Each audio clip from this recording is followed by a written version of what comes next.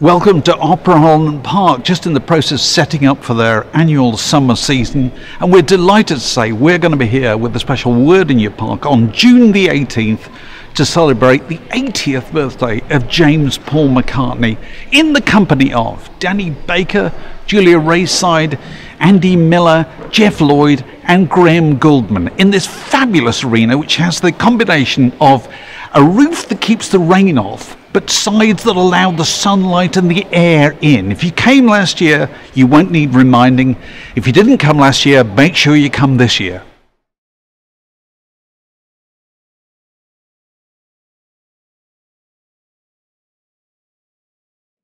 Okay, welcome to another Word in Your Ear. We've often discussed on this vidcast and podcasts how nothing carries you back to a distant time more swiftly and more powerfully than old magazines or newspapers of the time, which won't happen in the future.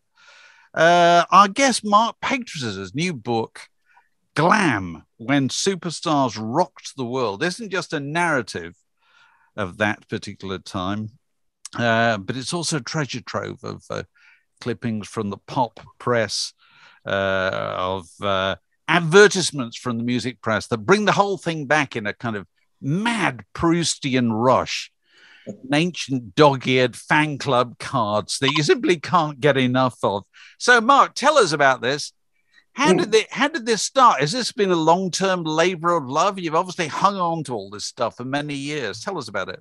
Yeah, well, I mean, some of the stuff actually we put a call out to fans, and they there's a lot of very keen glam fans, especially glam. We used glam really as a catch-all, but it really was the age of superstars. That's why I wanted the word superstar in the title.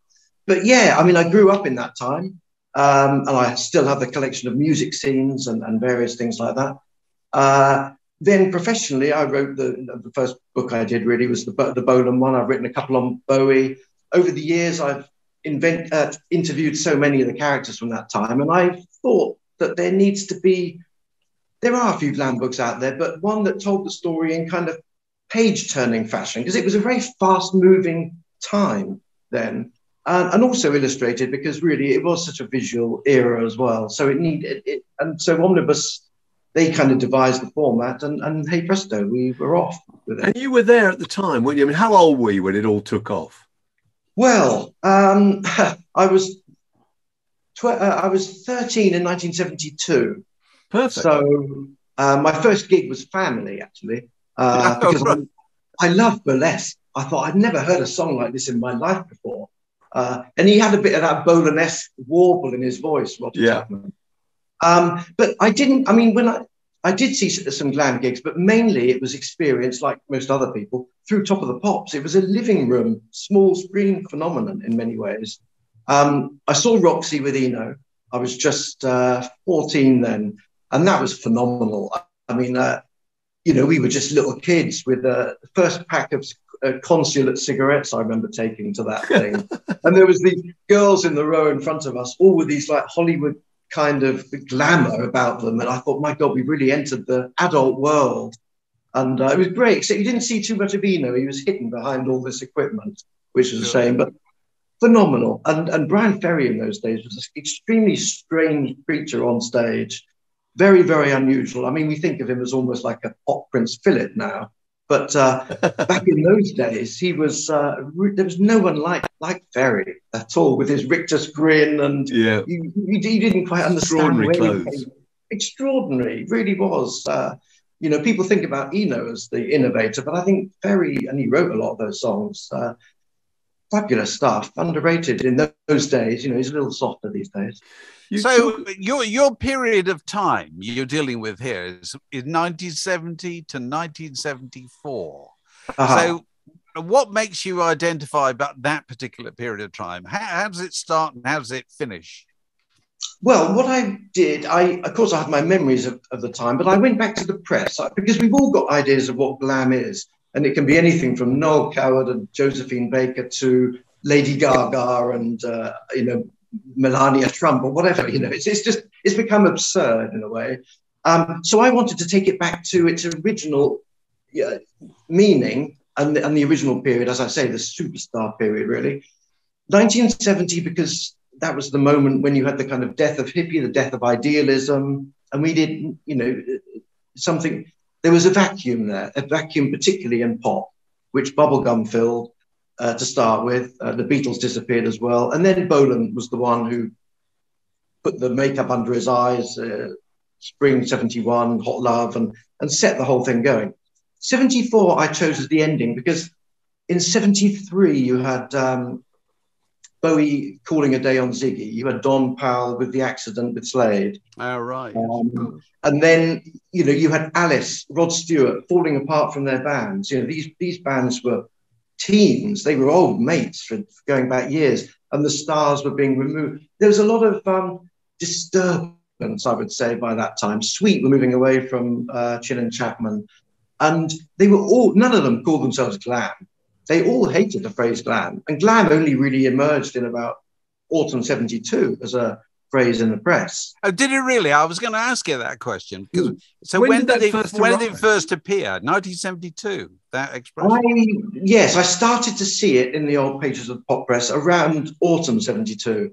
Before then, you had glitter rock, which was associated with Bolan and a little bit with Gary Glitter in the summer of 72.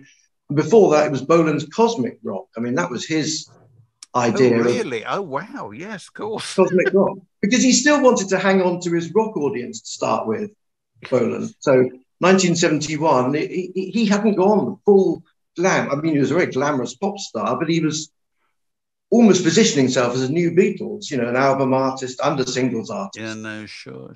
And it was very, very confusing communication, wasn't it, with T-Rex? Because to the 13-year-olds, he had no past life, really, did he? He kind of appeared. Whereas to people like me and Mark, I was this guy who'd been squatting on carpets for years. Absolutely. There's a lovely bit where he meets Tony Visconti in your book, and he arrives and actually brings a Persian rug with him, doesn't he? Which he unrolls in order to sit on. So, I know. And there's in America, there was a press release, I think I found, Blue Thumb from 1969. And they said, well, Mark Bolan, who lived in a tree. Yes, that's right. That kind of vibe about him. And he wasn't even trusted really by the mainstream rock press in a way. He was seen not at all. Not at all. Not at all. I mean, it was John Peel's kind of, denial of him is kind of what happened to an entire generation as far as Mark Bolan was concerned. He was a sellout. Yeah, I was at Mealy Festival when he came on the headline after they'd been on, after they were T-Rex basically, and all these hippies who come to see the Faces and stuff just threw bottles at him. I mean, they were horrified and felt he'd just completely sold out. But would you say that Ride a White Swan is the first officially first glam record? Because you talk about that being played by Jeff Dexter, I think it is, at the Isle of Wight Festival, who was the DJ, and that really launched it. Would that be the first? Well, it did launch something. I don't know if you really would call it glam, but it's sort of in that pre-glam period. Yeah. But it was certainly the song that brought Bolan to prominence, and suddenly you had the stirrings of T-Recstasy. The girls at the backstage door were kind of different. They were 14 instead of 19-year-old hippie girls. Yeah. And but Bolan, once he got that bit between his teeth with that hit, which was I think a number 2, he wrote Hot Love, which was just classic kind of pop song. He was there to stay, but Ride a White Swan wasn't going to be a one-hit wonder for him. He had he had what he wanted. He was always a rock and roller, really. Right. So, would you describe glam? Would you describe glam as a uniquely British phenomenon? It didn't travel well to the States. It was. They didn't trust characters in the States. I mean, what broke through in a sort of a glam way in the States was Kiss. And they didn't do it by presenting themselves. They did it as presenting them as cartoon characters. Whereas in Britain, we were more secure about our sexuality or our theatricality so that we could get away with this kind of thing. And there's a lovely quote I remember. It's not in the book, but Mick Jagger said, if you get a group of blokes at a party together, by the end of the evening, they're all going to be up in the girlfriend's wardrobe trying all the clothes on. He said it was a kind of a peculiarly British thing. Yeah. The pantomime dame and all that. It's carry-on films, isn't it? And all that kind of thing. Yeah. That kind of humor was also so prominent at the time. The carry-on, the on the buses, are you being served? But also, didn't it need it could never have happened in America or anything, because it's simply too big. But the thing about England or Britain is it's so small comparatively, and it's got a national press. And it struck me looking at the book that so much of the success of Glam was about the way people looked and the way they appeared in national newspapers. That was a big part of it, wasn't it? It was. I mean, the look was so important. And all kind of characters ended up glamming up. You had Straubs wearing makeup on top of the pop. Yeah, that's right. That's right. They didn't look too good with it. No. Even before Glam, you had Jagger and you had characters. I mean, Jagger was the one that they all took the lead from. Rod Stewart with the pink silk suit that Jagger had. Yeah. David Bowie did anything that Bowie. By 73, he was doing his Stones pastiches, and he really, the film performance was very important as well, in that the whole gender blur thing. The theatre side of things, but in some ways that obscures what I wanted to do in the book, was really give the artists their due. And so the Glam thing is a bit of a put on the side, and you've got 15, 16 different artist stories running along side by side, and giving it back to the artists, really, because that was really what it was about. When people didn't say I was a Glam Rock fan in 72, 73, they said that I was a David fan, a Mark fan, right. a Roxy fan. Yes, yeah. And there was a magazine called Superstar at the time, and it was really, we had rock superstars before, Hendrix, Janis, Jim Morrison, and this was the era of the pop superstar. It was something, So we talked about the derivation, when the term glam appeared.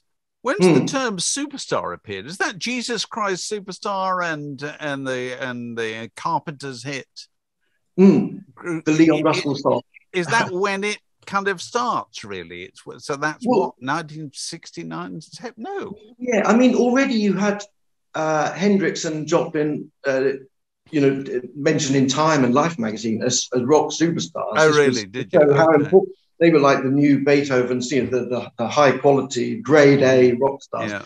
But I traced it back to really Warhol, Andy Warhol and his factory superstars.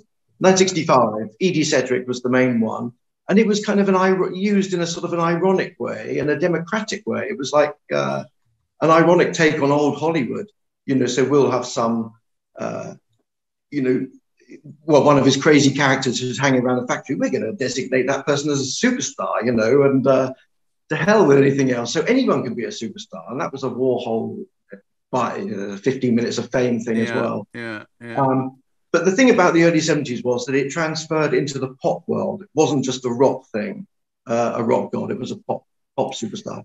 You've got loads of wonderful pictures throughout this book, and some of my favourite ones are the pictures of the fans, because they are surely one of the defining elements of this whole thing, because it didn't happen in the 60s. People didn't dress up like the Rolling Stones or whatever, because you couldn't do, whereas T-Rex and Sweet and Roxy Music, whatever, you dressed up to identify yourself with them, didn't you? I mean, that was a really powerful thing, wasn't it? Tell us about that. Yeah, it was. I mean, it was this spirit perhaps of individualism in the 70s, where 60s perhaps was more of a collective spirit. The whole youth is kind of moving sort of together, growing. Growing.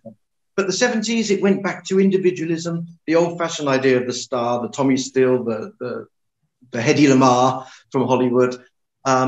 Someone you look up to, and I think they, in the 30s and 40s, women used to emulate Ginger Rogers and Barbara Stanwyck and characters like that. So yes, the identification with the individual stars, and which is why you used to have the playground wars. I was a T-Rex fan, so on the school bus, I would be attacked by Slade fans. Have big bundles on the bus, and there was a kind of that rivalry. And you dressed more in the I had curly hair as well, long curly hair like Bowden. So you did want to look like your star. It was a phenomenon of that time, and Bowie fans particularly, took that to the nth degree. He's the commander and I'm the space cadet. That quote from the Arena documentary. There's two absolutely extraordinary pictures. One of a double-page spread of Slade fans, another one of David Cassidy fans. And it struck me that are you going to post those and see if you can get anybody who appears in those pictures to get in touch? Because it just would be a really interesting publicity thing, apart from anything else. Absolutely great idea. Do you know, I hadn't thought of that. And I think, I can't remember which photo agencies they came from, but we might need to double check with them. But it would be great if they came through. But as I said, you know, in some of that memorabilia has come from fans, including some priceless pictures taken of Bolan, you know, 2 or 3 days before he died outside his office in New Bond Street. So, fans at gigs and that sort of thing. I mean, it was very much a fans thing, glam, you know. And as I say, it was lived out in the living rooms, really, and in your bedrooms with your record player and bedrooms full of posters. I wish I still had photographs of my glam era bedroom. It would have been full of Melanie and Mark Bolan posters. James Bond. Yeah, because it's quite interesting, isn't it? Because this is it's essentially British pop music, isn't it? Because that didn't happen in the 60s, because you didn't really have it. Top of the Pops wasn't that big a thing in the 1960s. It became a huge thing in the 1970s. And it was that whole notion of the whole family sits around, watches one television. And half the point of the program is to offend the adults, isn't it?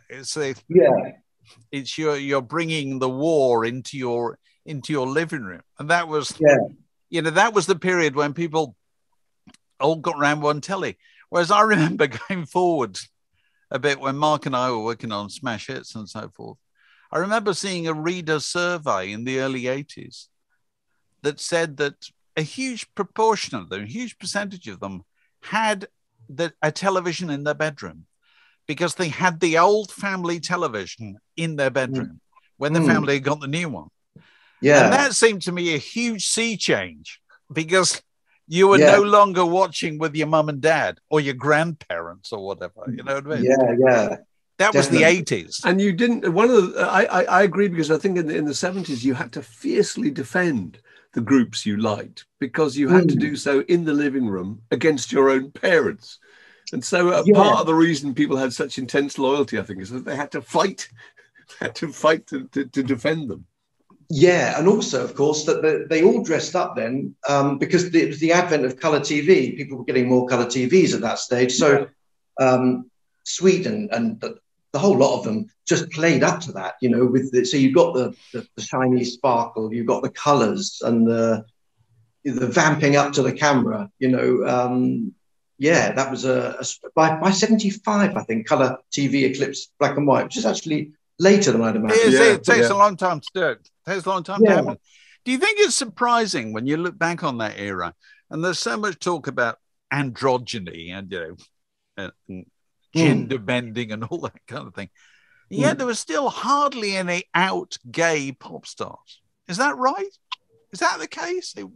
That is the case. I mean, Bowie spoke, very well about gay culture and brought it on board, and and he sort of, is he, isn't he, that added to the flavor of everything as well. But the Gay Lib magazine, Gay News, started in the summer of 72, I think, just when Ziggy was coming out, and they adopted Bowie as, I think one enthusiastic writer said, he is going to lead us, there's going to be 15,000 of us at the gig at Earl's Court in 73, it's very ambitious, but he was seen as the man leading the charge at all this. So yes, it was hugely influential in terms, because so many pop artists of the 80s who were gay were encouraged and inspired by, hanging around the offices of T-Rex waiting to see Mark Bolan. I mean, that whole period just opened up a seam about sexuality that was really kind of hidden in pop.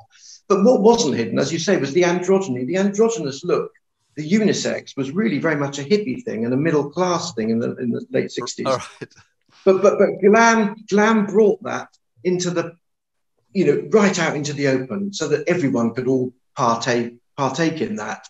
And there was think pieces in the broadsheets saying, well, we're moving towards bisexuality. The future is gender isn't going to matter. It's beyond gay thinking. It's just like it doesn't really matter. This is the bisexual future. And there was a lot of psychologists and things talking about this. It was all the boundaries are still coming down. So in some ways, it was a continuation of 66, 67. In that respect, I would say. So who are the artists that you think are not as celebrated as they ought to be? Well, I mean, Bowie is Bowie is up there with the Beatles now. Bolan still doesn't quite get his due, I don't think. He wasn't always his best advert because he alienated journalists in a way. I'm Mr. Bolan. I'm selling 50,000 a week and all that kind of stuff. And he wasn't particularly warm and characterful and funny and engaging like Bowie was. I mean, he was a bit arrogant. That's right. He was more really took it all very seriously, and the fame kind of did go to his head, and he didn't really know how to play journalists and get them on his side. I mean, he was a sensitive and a very kind of a lovely guy by many accounts, but he always had to show off a bit in the press. Whereas Bowie, his dad was a PR man. Bowie knew how to shake hands, how to press the flesh, and how to treat journalists. And also, Bowie was well-read, literate. He could discuss various other things with Charles Shaar Murrays and the Nick Kents of the world. Bolan really could discuss Bolan. Yes, that's true. That was a kind of a difference there. But Bolan, to give him his credit, he wrote, he channeled.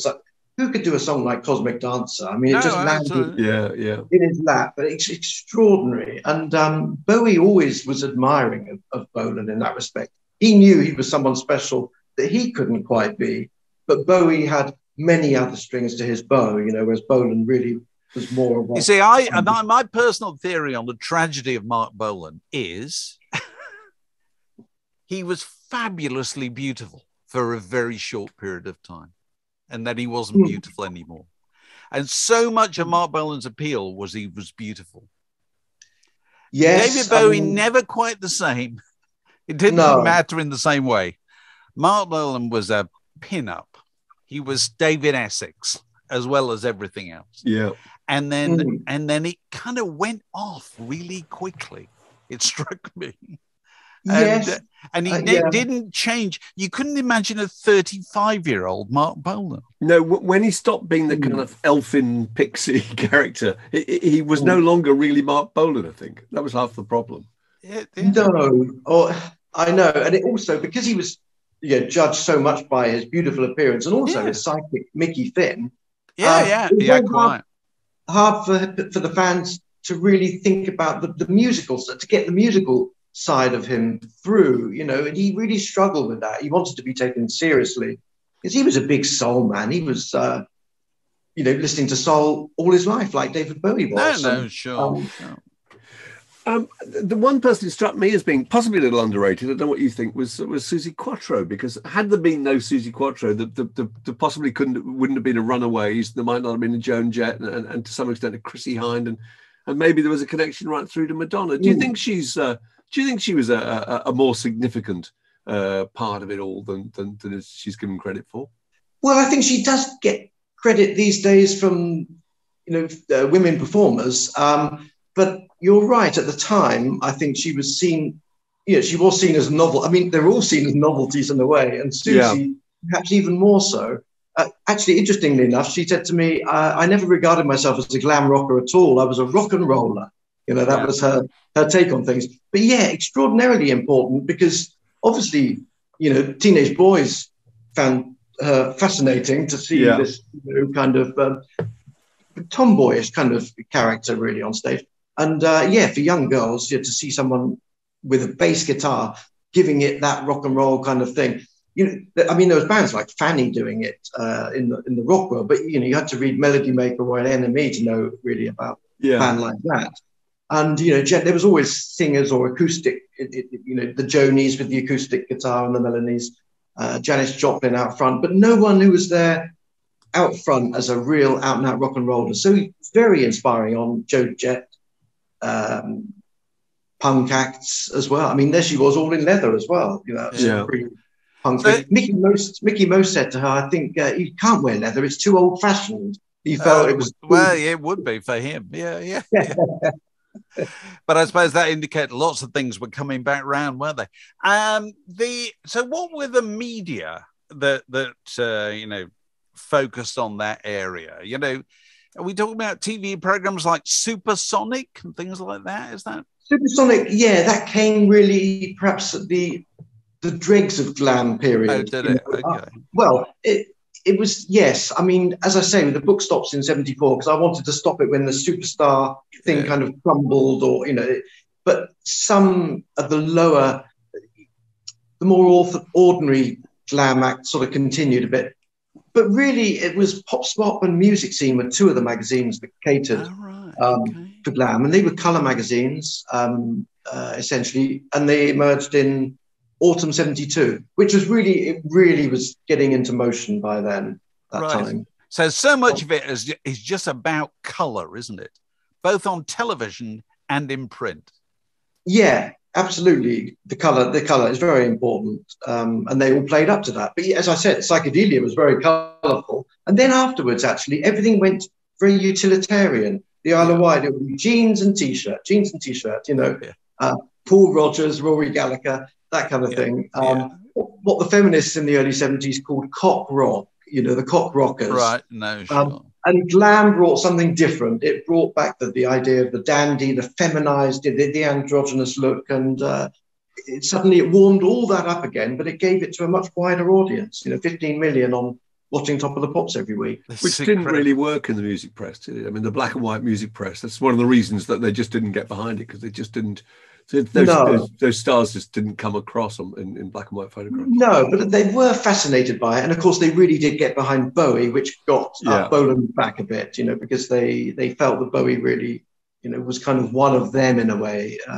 And he was genuinely bringing something new, the spirit of camp and irony, which, you know, the old idea of the sincere rock artist, the sincere singer-songwriter, the sincere prog, you know, would be Beethoven's. And Bowie was saying, no, we can be bigger than that. You know, it's just a bit of a Philistine, just a bit, you know, look at irony, look at the shadows, look at the contradictions. And that's what Bowie brought to pop. And it was enormous, absolutely enormous.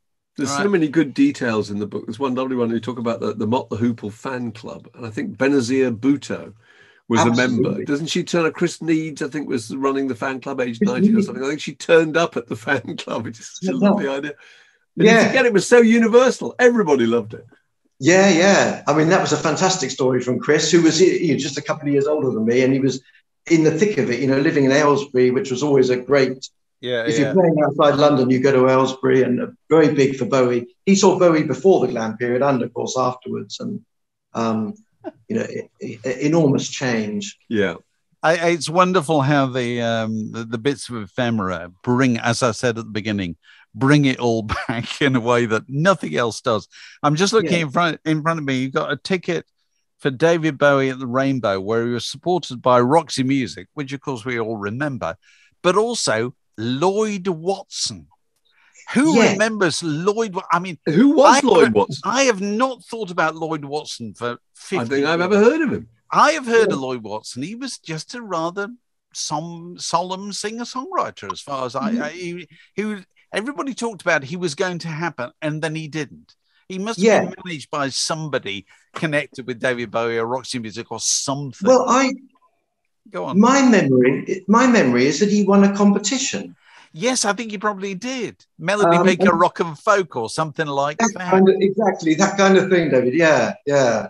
I think that's where he came from. But yes. It's the idea in the midst of, you know, glam is suddenly a guy with a check shirt, you know, because that's the kind of thing that you don't get when you get a kind of retrospective documentary about this stuff, you know. No, absolutely not. You don't get the flavor. I was very pleased to see, I think you did a list here of 20 great songs, 20 great records from that period. And you include Gary Glitter, which, I mean, I don't know if your publisher said, oh, I don't think you should do that. But he's obviously been written out of history. Gary Glitter was a very big deal, wasn't it? Huge deal. Absolutely massive deal. And you couldn't write him out, I'm a historian, a pop historian, but a historian. And you have to, if you're going back to the facts and getting the story right, I don't think anyone would thank me for writing him out. But the interesting twist on that story is a lot of the genius of that glitter sound, well, nearly all of the genius of it was created by Mike Leander, the old producer. And, Leander had a great pair of ears. He'd worked with the Stones, he'd worked with Billy Fury and the Beatles. He was leaving home, Yeah. When he was listening, in the early 70s, he heard the development of rhythm in pop. You had the Burundi Black single. Yes. You had, He's Gonna Step on You Again, John Congas. Yes. And he realized that there's something here in this. So, originally they started to, the idea was that it would, they wanted to kind of mimic this kind of African sound. And in the end, when they got the jam down on tape, they said, well, no, it's like a weird twist on rock and roll music. And it just came sort of almost by accident in a way. But the way he produced it with those wheezing saxes and guitar sounds, I love. And the twin drums, the Glitter Band twin drums. I know, absolutely. That's probably his idea, was it? Yeah. It's like, he knew that the Mr. G was a good frontman who could carry and project that. Yeah. And, at the time he did. But, But also that sound was presumably a beneficiary of the fact that people were beginning to hear pop music in their village hall or the school hall or whatever played louder, weren't they, on record? You're beginning to get the disco, aren't you? Even though it wasn't disco as an aesthetic, but it was. No. That's how disco, you heard things. Yeah, discotheques and youth clubs. Yeah, often the stuff was at youth. So the Slade went down very well at youth clubs, and also the equipment was getting louder. It's really important. Yeah, people were just. So the days of turning up with an AC30 like the Stones did and playing to 5,000 people were gone. But more to the point, I mean, like parties. We were talking about this, I can't remember in what context. If you had a teenage party in the 60s, it was in your home. Well, the loudest thing you had was a dancette. It wasn't capable of getting very loud at all. No, that's right. It couldn't drown out conversation. Whereas in the 70s, you start to get that kind of thing, don't you? Yeah. I remember I got my first bedroom stereo myself with separate speakers, and it was from the second edition of Music Scene. Fred Deller, the much missed Fred Deller, he had a column writing about equipment. Hi-fi, did he? Really? Hi-fi. And so I said to Fred years later, you were the man. Glowing review. Yeah. But I had a mate who had floor speakers, and what a difference that was. Oh God, rumbled through the floor. Yeah, and that was just amazing. Yeah, it made such a difference that when you had equipment, it was very much an equipment period. People would talk about cassettes, 8-tracks, all that was running alongside the period. But Glam didn't work at low volume, really, did it? I mean, that was the whole. No, definitely not. To be stomping and loud. It was public music, wasn't it? Yeah. And I mean, Football Terraces picked up a lot of the Glam song. Well, it was a symbiotic relationship, I think. Slade made records that completely appealed to that. And you had Chicory something about the haircuts, the clothes and everything, the whole culture. The two things were really interlocked, I think. Yeah. And I think the fans of most clubs took Son of My Father and adopted it to their favourite striker. So you had Rodney Marsh, Rodney, to the tune. And that, I wish I had recordings of that. I mean, I used to be on the terraces myself then, and I loved that. The sound of fans singing on a football terrace. There's that old clip of the Beatles, She Loves You at the Cop is brilliant from the 60s. I've not seen anything from the 70s like that. Yeah. So who's the artist who you think should be rediscovered from this period? Or has it all just been picked over, by everybody? Oh, I don't know about rediscovering, really. I mean, I just feel that the whole era needed to be looked at with a slightly fresher, more generous approach. And because glam is almost, the word is used as a stick to beat the 70s. But if you think about it and the way this book is presented, so many big stars came from that period. The Rod, Elton, Alice, Bowie, Bolan, Ferry. Now there's half a dozen Yeah. Legend straight away. And we laugh about glam still often. It's just, oh, it's ABBA, it's Village People or whatever, but it's not. It was a period really of a great acceleration of pop music. The sound of the glam records were quite different to the thinner sound of 60s records, So, I think the whole period needs to be, I think, treated with a little bit more care and respect, I would say. Respect is not a word that belongs anywhere near the concept of glam, is it really? It's kind of very mud and sweet. Someday we'll get respect. Respect is the last thing we should ever give sweet. They should just endure in our affections. But the irony, David, is that in those days, all the prog acts would say, this glam stuff, it's going to last 5 minutes. Oh, yeah, now, in the 21st century, you put a glam record on next to something by Gentle Giant, and what sounds fresh and new? What lives on? Absolutely true. No doubt about that is one of the great ironies about this so-called, phenomenon, a one-hit wonder kind of thing. It's enduring. Well, actually, it applies right across the piece. Anything that's gone in the chart still sounds like something 40 years later.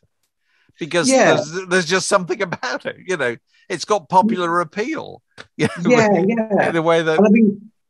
There's a lovely quote. I don't know if I can quote it exactly in the book I found of Pete Townsend at the end of '71. He was energized by the fact that Bolan, his old mate, was having these hits, and he said he believed in the pop single again. After doing Tommy and Lighthouse and all this, he said, it was condensed pop art, condensed into 3 classic minutes. It was a better quote than that. Beautiful quote, but it was like the pop single is back, and all these that's artists. A really interesting point, because you're saying that at the beginning of all this, it was only housewives and very young teenagers who were buying singles, and actually older teenagers were buying albums. That was the way the market had shifted. So there was this huge gap for kind of 14, 15-year-olds who wanted singles and had nothing really to buy. So that's perfect. They wanted singles and they wanted heroes. People to inspire them. Interesting how there were so many connections, I think, with the other cultures, Cabaret and Clockwork Orange. Clockwork Orange. Various things that people picked up visual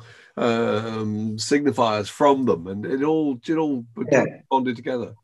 Yeah, absolutely. And then it started to change. 73, 74. You had Brian Ferry in his lounge suit. You had The Great Gatsby on film, and it started to get a bit smarter. And not so that's the wonderful thing that strikes me. I go back to what I said at the beginning. It's represented so well in pictures. It's not glamorous, is it? It looks kind of tacky. It looks as if it's just been lashed together. All of this was done with no stylists. There were no Winnebagos lined up round the block to get these looks. People just put them together themselves, didn't they? That was part of the charm. Well, June Bolan did dress Mark Bolan, I think, didn't she? Okay, but she was not. But that was pretty rare. There was nobody. There were no team of stylists working with Dave Hill of Slade, were there? No, Dave Hill did it himself, and he took the ideas back to Burt. He had some friends in Wolverhampton and said, "Do this for me, make me," which was great. Bolan was a stylist in a way that Zandra Rhodes. He was one of Zandra Rhodes' first, clients, and Chalita Secunda was a fashion journalist, and she was the one who put the teardrops under his eyes. But his friend Jeff Dexter said, once he got famous, he did start to sort of lose that innate sense of style. He kind of got a little bit lost. But Mark Bolan was one of these people, I think, that was almost a bit allergic to fame and allergic to the trappings of it, the drink and the drugs. He had a half a pint and then he was kind of a bit all over the place. It went to his head, whereas I think Bowie did all that, but he had the strength, the physical strength and perhaps the mental strength to cope with it better. Yeah. But Bolan was more sensitive to it than that and went really off the rails. Yeah. Well, look, it's been lovely talking to you, Mark. There's the book. Thanks so much. When Superstars Rocked the World. Is it out now? It's out in July the 7th, I think. Oh, right. Okay. Never too early to pre-order.